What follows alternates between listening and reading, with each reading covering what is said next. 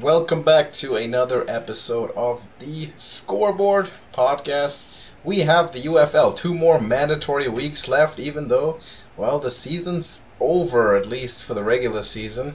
We have the exact playoff picture already 2 weeks ahead of time, and still we have to finish out these predictions. We still have a lot of interesting things and a lot of interesting developments going into the playoffs that we have to talk about. Smokey, how are you doing? Oh man, I am good. I am better than Bob Stoops right now, because I would be willing to bet at this point in time Bob Stoops is going to be out of a coaching job in the UFL next season. If he comes back, it'll be a tragedy at this point. Man, how can a defensive coach not put together a defense whatsoever? But anyway, doing good. How are you, Alex? I'm better than, let me think, Defenders fans. Yeah, I'm better than Defenders fans. Had a chance, no AJ McCarron, still couldn't finish off the Battlehawks, and then the Brahmas took care of business, and you are out 2 weeks ahead of schedule. No more playoffs, no excitement. Got outplayed by a backup quarterback. That's what you get. I guess Jordan Tammer wasn't 100% either. Nah. That was pretty clear. But the Renegades, I mean, it feels like for once it wasn't the defense that lost that game. Yeah. This time it felt like you're underscoring as well, right? You could score 20 points usually, or should be. Mm-hmm.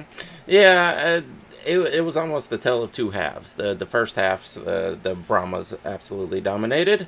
And then in the second half, the Renegades had a chance to come back, and they blew it right at the end. They could have won that game. Absolutely. But yes, their offense was not firing in the first half, and their defense was halfway decent in the second half. However, it's just not enough, and I am sick of Bob Stoops at this point. I can't wait till next season so I can just pick another team. I'm ready to get on to another team. Maybe you just get another coach. Well, maybe get another coach, keep Luis Perez, and then you can stick with the Renegades. Last year they were good. Yeah, maybe so. It was still Bob Stoops though, but yeah, maybe so. A new coach might just change things, and I can stick with them. Yeah. Let's think of some ideas of who would be a good XFL head coach or UFL head coach next year.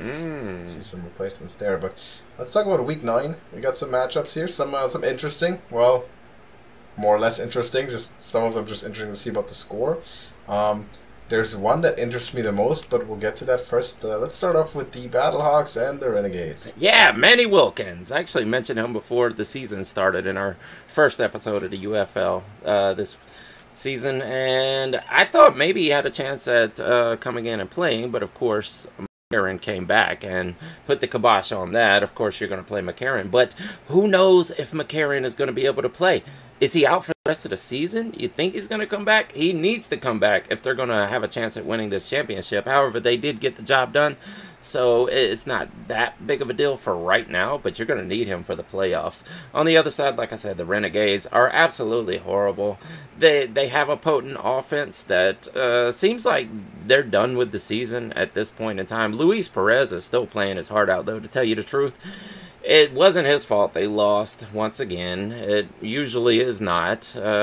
He's not been absolutely dominant the entire season, but he has been one of the top 3 to 4 quarterbacks the entire season, and Luis Perez is probably one of the best spring league quarterbacks we've seen in the modern era here. But Sal Cannella also, the tight end, that is another bright spot on this team. But other than that, they just can't get the job done. The defense is absolutely horrible. However, with Manny Wilkins and Jacob Sailors, Wayne Gallman actually played a little more than Jacob Sailors this week. No Jacour Pearson out there is also going to hurt them in the long run. Hopefully he's able to get back, but Hakeem Butler is still probably the best wide receiver in here. And Jake Sutherland looks great. So Anthony Betch has a problem. You know what? I'm not even going to say it's a problem, because if Manny Wilkins can continue to produce on the ground like this, they may be not as good as McCarron being out there, but they may be sufficient to make it all the way to the championship. They're just going to need him for the championships if they ever plan on beating the Stallions. As for this one, it's obvious. I thought about taking the Renegades just because the predictions are kind of over for me at this point. I took the Renegades last week just because I had nothing else to lose, and we see how that turned out. Taking the Battlehawks at home, or on the road, sorry. Yeah, on the road. Yeah, give me Battlehawks as well. See, I don't have a doubt that AJ McCarron will come back for the playoffs, but what they've done last week by winning with a backup quarterback against DC is they've earned the luxury to not have to rush him back because they're already in the playoffs. They are set. The only question is, will the XFL championship be held in St. Louis or will it be held in San Antonio? But that is not enough of an importance, I think, to rush back your banged up, not 100% quarterback who you need in any case in the playoffs, no matter where you're playing. So they can afford that luxury of keeping him out another week, maybe even keeping him out another 2 weeks, because Manny Wilkins, while not on the same level, did a good enough job, and he won the game, and he beat the defenders when he needed to. Plus, he adds that extra element on the ground, which usually the Battlehawks do not have. This is as pure of a passing team as you'll find in spring football. And now with Manny Wilkins, they can get some things done. They can play the read option. They've had some fun. And I have no doubt that no matter who's the starting quarterback, like I said last week, it won't matter. They're going to beat the defenders. And this week again, they're going to beat the Renegades no matter who the starting quarterback is, because the team surrounding the quarterback is of so much of a higher quality. So I will take the Battlehawks to win at Arlington. Now here's one that I find a little bit interesting, because this is the last potential foreshadowing of the UFL Championship. We saw the Stallions play the Battlehawks, and this time they are playing against the other XFL team that's going to make the playoffs. They're playing at San Antonio to face the Brahmas. Yeah, I don't think there's a doubt here, but there's always a chance because everything is wrapped up. How is this going to go? Or who's going to sit? We know that the Stallions' defense is not the best in the league, as it looked like at one point in time, but either way, they still got the job done against the Roughnecks, and the Roughnecks actually put up points in that game, but I think it could be a symptom of them just sitting some defensive players or just holding back in general. Adrian Martinez, not the best day passing, although he did throw for, I believe, 3 touchdowns, 2 or 3.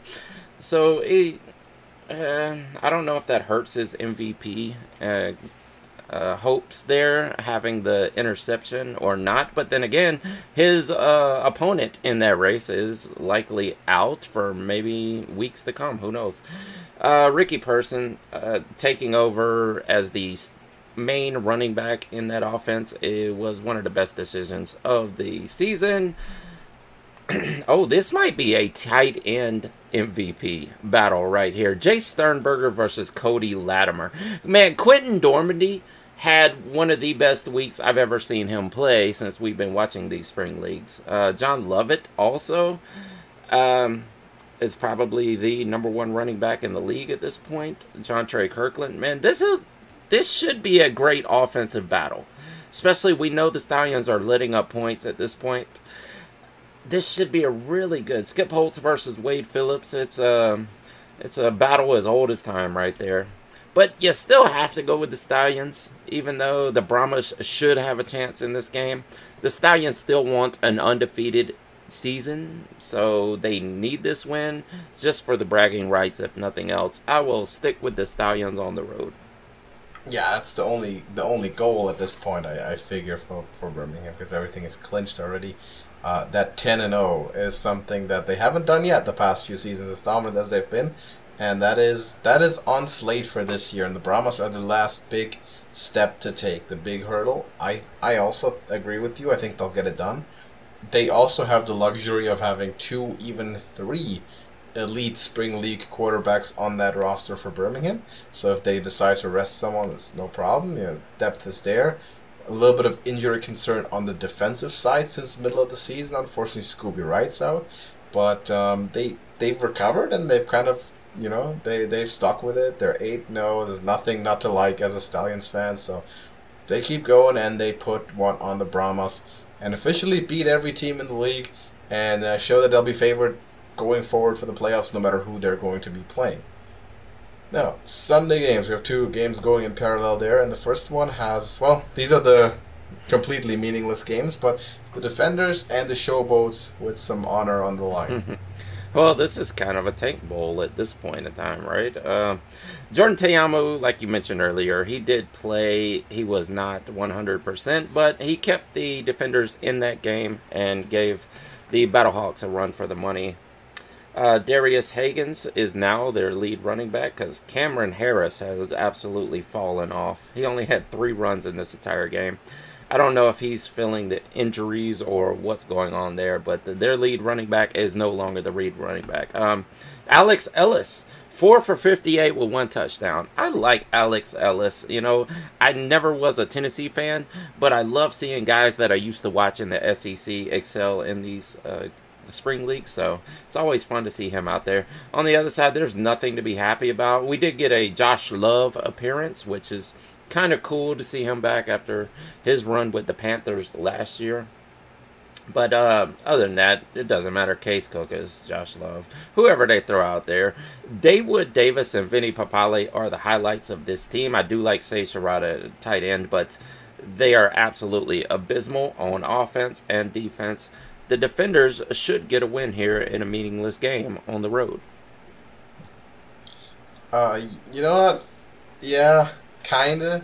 But I'm gonna go out on a limb just for entertainment purposes only, because these games are so meaningless. I'll take the Boats because to me, here's why. I want to see them have a better record at the end of the season than the Renegades and the Roughnecks. And to me, that's because they kind of started off, and for most of the year, they've been the better team, the slightly more promising looking team, and I just want them to be the one team to get that win.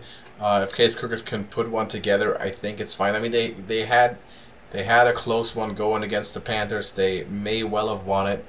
I think they're overdue one, and I think the Defenders are the team that it's probably going to happen against. So Boats go to 2-7. They're going to be 6th in the power rankings when it's all said and done, or maybe even 5th. If they beat the Defenders now, maybe have to reconsider that. But they are a better team than Arlington and Houston for the season average, and I think it should be reflected in the record. So for no other reason other than sympathy, I'm taking the Boats. Get it done here against the Defenders. I also don't like the Defenders, so whenever they lose, whenever I have an opportunity to pick them to lose, I will take it.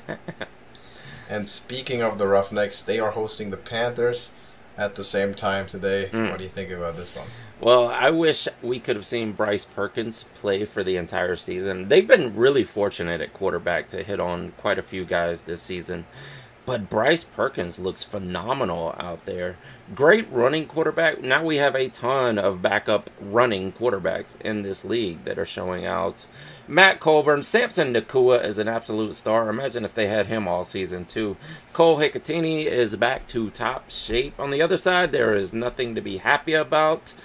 Not even Mark Thompson, who was at once the best running back in this league, or the previous iterations of this league.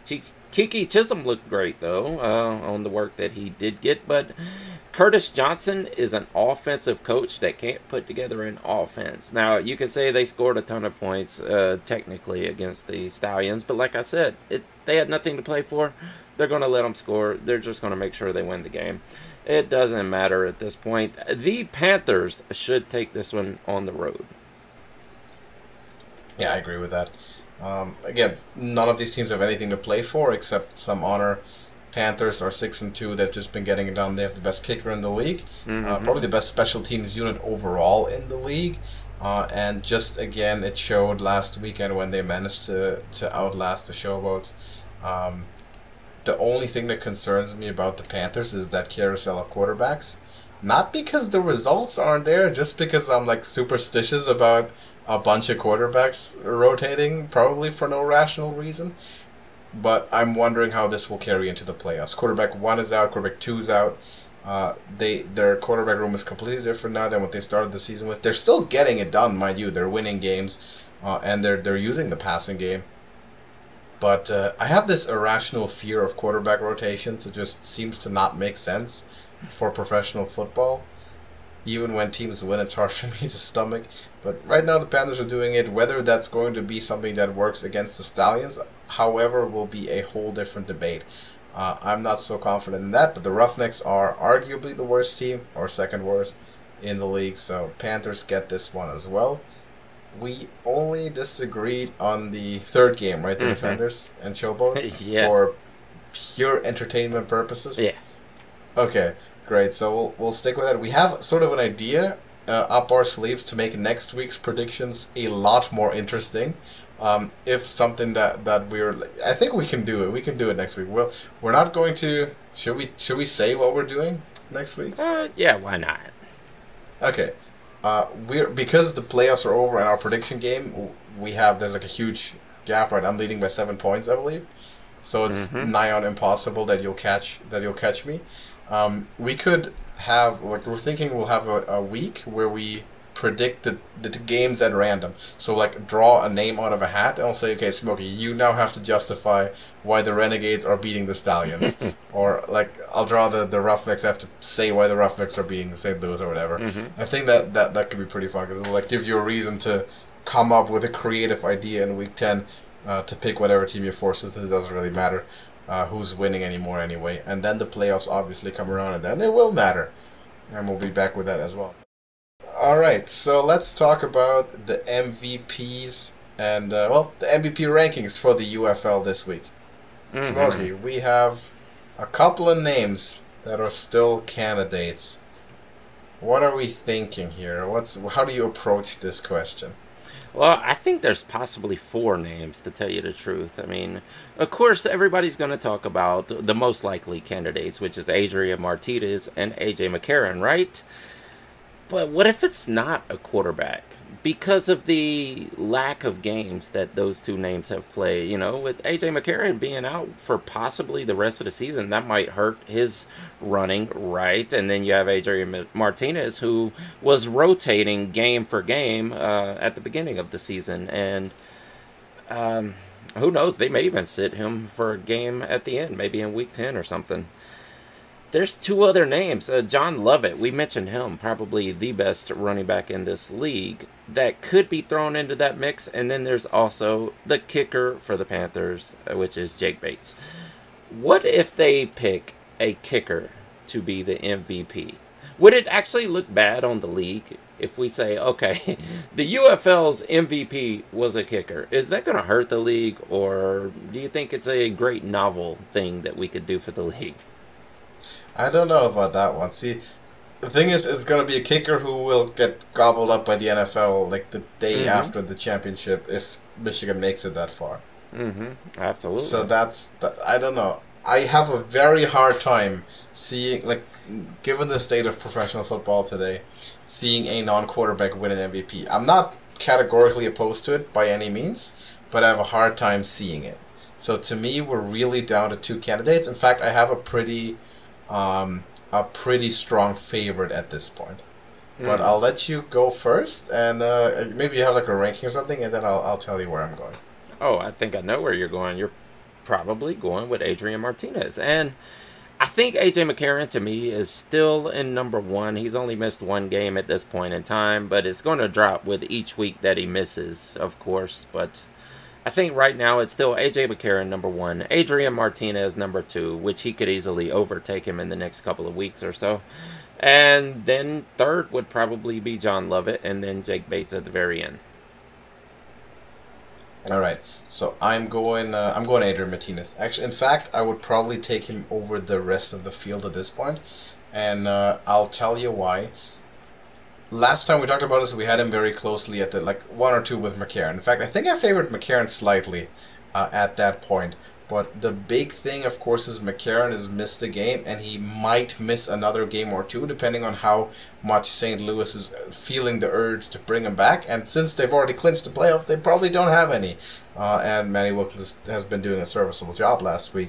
So there's a chance that they'll just simply keep him out for the next 2 weeks, right? Just let him recover from injury, then it's week 10 and nothing matters anymore, so you rest all your starters anyway. So there's a chance McCarron's played his last regular season snap already. Now, Adrian Martinez, while he's also a top 2-3 passing quarterback over the season, not even having played every single game or having been in the rotation, he leads the league in rushing, not for quarterbacks, but for players. And that's, I think you can't ignore that. Now, I know that when we were talking about the NFL last year, he said Lamar Jackson wasn't a very deserving MVP because he was overall 1,000 yards passing behind the rest. He made up for it in rushing to a degree, though. Now, I realize I'm making the argument for Martinez, but his passing skill-wise or passing ability is on par with those top guys, with Perez and McCarron and Chase Garbers when he was playing. The reason that he doesn't have the exact amount of yards is because they just call his number in the run game, and they also tend to run the ball when they are at the goal line. Ricky Person's leading the league in rushing touchdowns, also for Birmingham.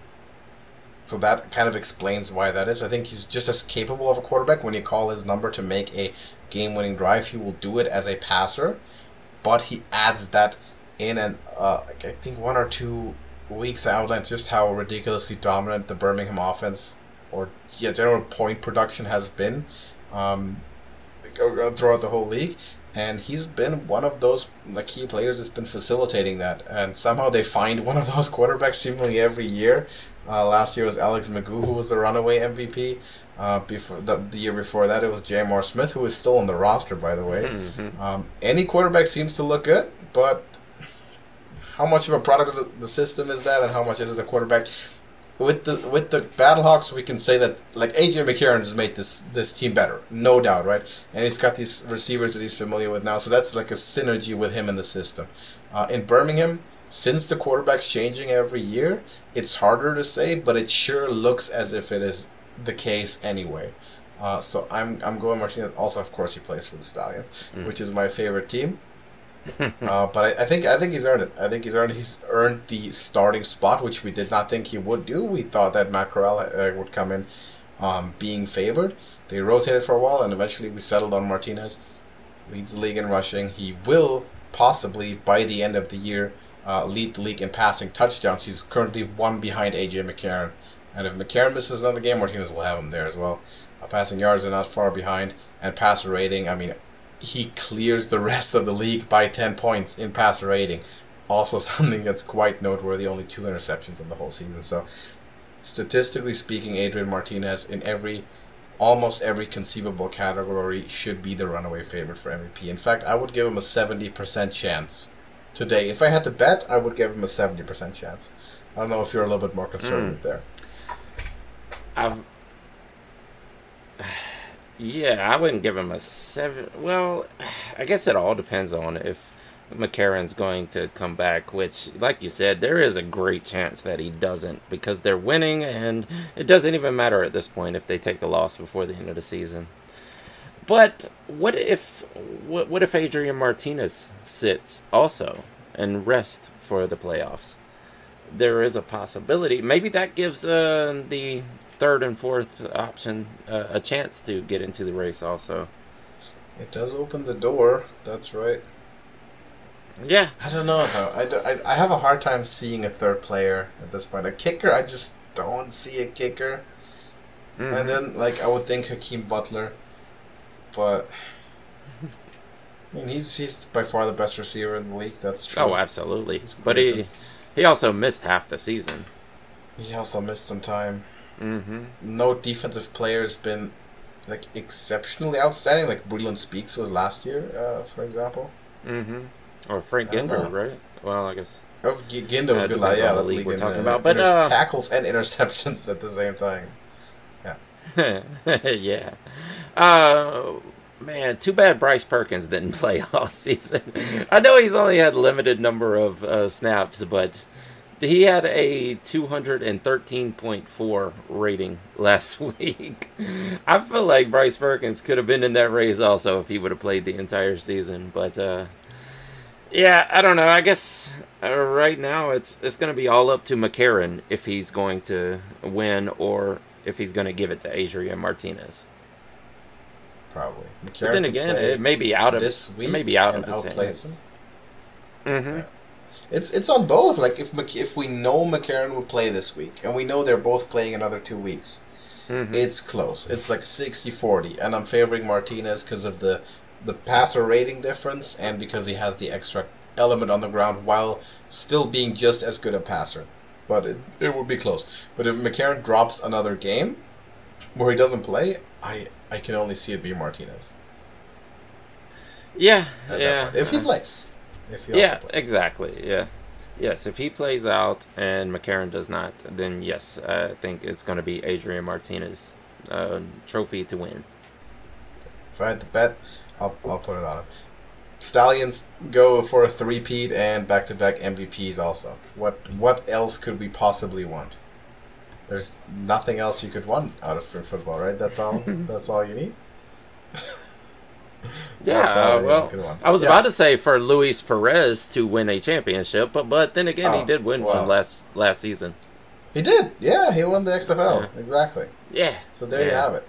There you have it. Actually, the even better thing is, of course, if the Battlehawks and Stallions both win their conferences, which they're both currently favored to do. That would be the optimal season for me. Oh, the 10-0 still. That's why Martinez, because they're not benching him because they're going for the 10-0. The perfect season's still alive, so that's why they're bringing the full guns. There you go. That's my argument. Drop that. They could bring in Matt Corral though and still get those two. Well, I guess they are facing the Brahmas. They need him this week. Who's on the most likely they could. Who's on the schedule for the Stallions next week? Next week, let me see. Probably maybe Michigan. Could it be? Ooh. Let's see. Oh yeah, Michigan at Birmingham. Oh, that's gonna be the preview for the following week's like playoff game. Yeah, so they may play 2 weeks in a row. Those are two toughies. That's true. If they want an undefeated season, they're going to have to keep Martinez. And you could risk it with Corral because they were winning also with Corral, just not as dominantly. Could risk it. But Quentin Dormady just had his best game, maybe of his career. Definitely of his season last week. So I don't want to take any chances. Which means he's probably going to have a bad week this coming week. Possible, but you don't want to take the chances.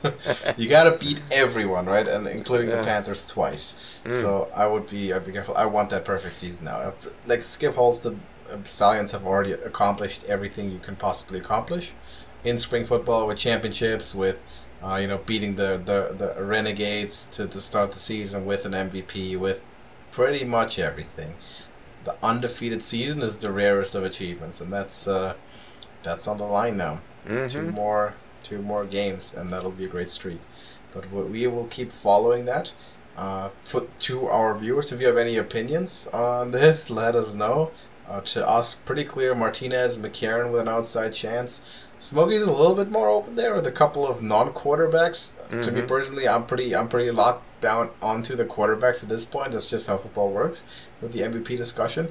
If anyone has another, like maybe a dark horse candidate that we haven't talked about, please let us know. But in any case, share your opinions on who you think is going to win this MVP. And do the Stallions continue and complete the 10-0 season? I guess that's going to be the most exciting part of next week's video as well, if they win this week. That's what it's going to be all about.